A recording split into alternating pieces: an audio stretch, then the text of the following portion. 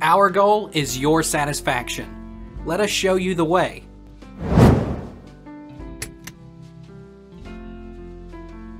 How long does it take for USCIS to send Biometrics Appointment 2020?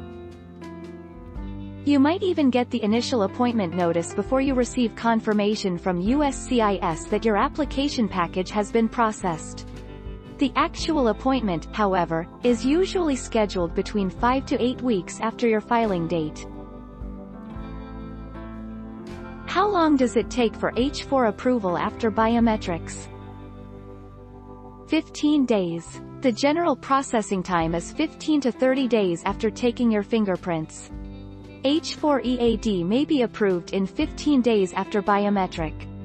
H4 extension is also processed at the same time as H4 EAD. The same timing holds good for L2 EAD2. RAB 227, 1443A. Take our lead.